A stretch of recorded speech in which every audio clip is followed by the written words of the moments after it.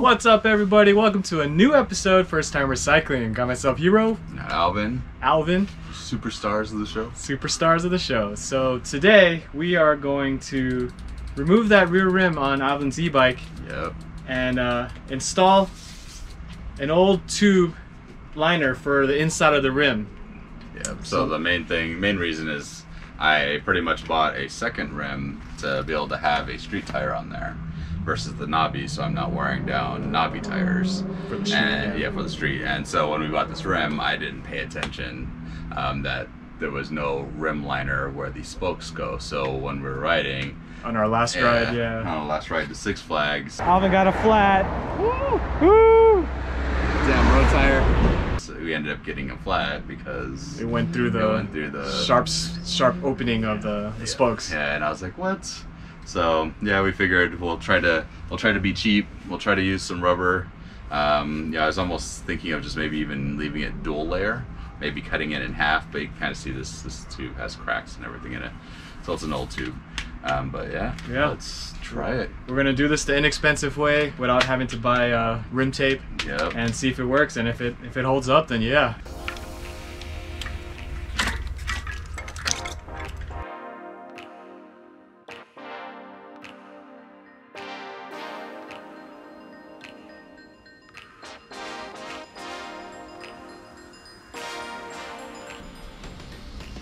So as you guys can see here, there is no rim liner, and I think the one that cut it was right next to the... Yeah, it was right next to the inlet. So that was like I think this one right there. You can kind of feel the sharpness on these two.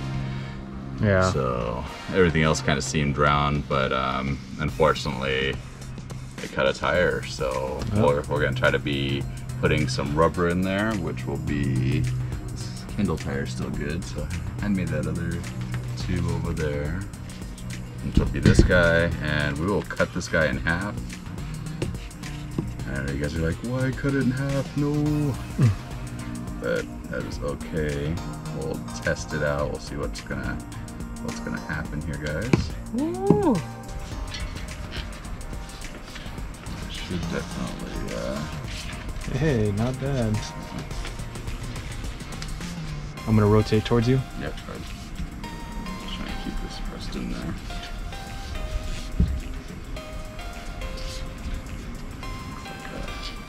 Pro's job. Yep.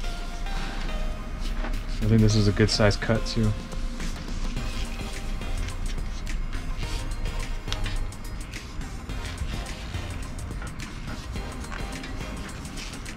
Okay, I'm holding it. So we can cut, so we have about, we just need maybe 2 inches of overlap. So right there. Right here, where my thumb is. So I don't know if you guys saw that. It was just pretty much quick. Pushed it right in. We did a double fold. We cut the edge of the tube in half, or cut the extra half off to make it a little thinner, like right a single around layer. Here. Yep. Where is actually the tube? Oh, we also got to make the hole for the. That's what I was gonna say. Yeah, for the. Yep, it's right here. But we'll pretty much spray some glue right in here, onto here, and pretty much pull it a little tight, and that'll hold. I wonder after we glue it, then we could just drill a hole through the rubber. Okay. And then we should be good. All right. But yeah, let's spray some glue on there. All right. But yeah, it fits pretty well. Not too bad for a rookie.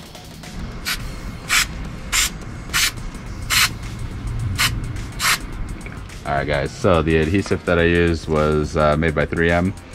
It's a multi-purpose adhesive. It's supposed to work on pretty much rubber, pretty much anything. Not anything, but I usually use it for interior. But it is, again, like I was saying here, foil, foam, paper, metal, plastic, fabrics, cardboard, and insulation. So this will do very good here. If you don't have something like this, and you have, say, like spare tire rubber cement, or not spare tire rubber cement, but whole, you know, if you get a whole patch, yeah, there you go, a patch for your rubber tires, you can usually put that on there and then heat it up and glue it together that way as well. But yeah, that was pretty much easy peasy, and all we have to do now is drill a hole. Drill a hole for The valve. For the valve, yep. So this looks good, guys. I am super excited. Nice. No more blowouts Hopefully. due to high air pressure. No way, dude. Alright guys, so I just cut a little tiny hole since pretty much all we use are press the valves. If you are using a bigger valve, obviously you'll have to, you know, cut your hole a little bigger. A hole punch probably would be better to actually just make the hole, but unfortunately I don't have a hole punch, so it is what it is. But I am excited to pretty much try this out, so you don't even have to worry. It looks pro. Look at that, guys. Look at that. Yeah, it looks pro, totally. All right, tires on. Just checking to make sure that the bead is set, and then we're gonna pump it. Right. All right, that's 65 pounds right there. Oh, you know what? Did you made sure to check to see if there's no spikes on the inside, right? Nothing spike at least. Yeah. I guess we'll see. Yeah. But other than that, it looks good. Yep. Super excited. We'll throw it back on the bike here, guys, and just a little bit of extra reassurance for when we're on our long rides. yeah. All right, guys. So if you do get a new rim, make sure you purchase a liner for those spokes with them spokes. Or do it our way. Yeah. I mean, yeah, it just keeps it simple. But yeah, if you are having issues where your tire's popping on the inside portion of the tire or the stem side of the tire, make sure you look at the liner or get a liner if you don't have one. So I'd say most low-end bikes usually don't have liners.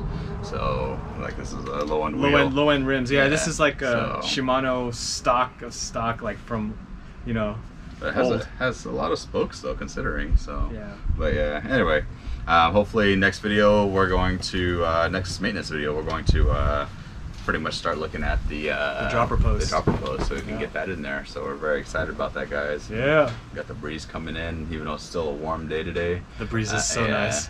So anyway, guys, we'll see you next time. Thank you for watching. Thanks for watching. Don't forget to smash that like. And if you guys haven't seen the Bafang video, go check that out. We'll put that up in the upper right hand corner, and we'll also have it in the description. Yep. Definitely has helped out this bike a lot.